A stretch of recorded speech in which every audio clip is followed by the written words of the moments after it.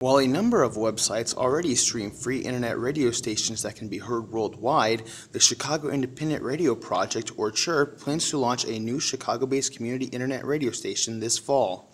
So what we want to do is take some of the good points of college radio, that eclecticism, that sense of adventurousness, playing a lot of different kinds of music, and really pair that with DJs who really know their stuff, who are really comfortable on the air, who are able to talk about the music that they're playing.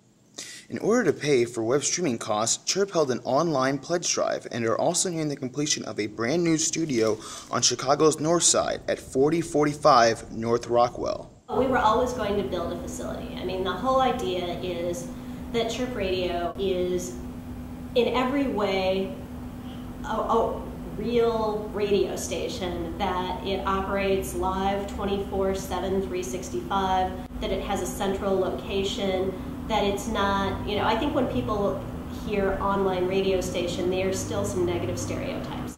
Radio DePaul University's internet radio station, launched 6 years ago and has become an integral part of campus life.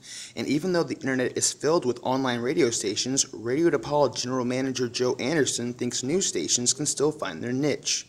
And as long as an internet radio station can offer a diverse, unique product, I wouldn't say it's necessarily a saturated market. As long as they can offer something that really has been done before, I wouldn't worry too much. It's all about making yourself a unique thing to listen to.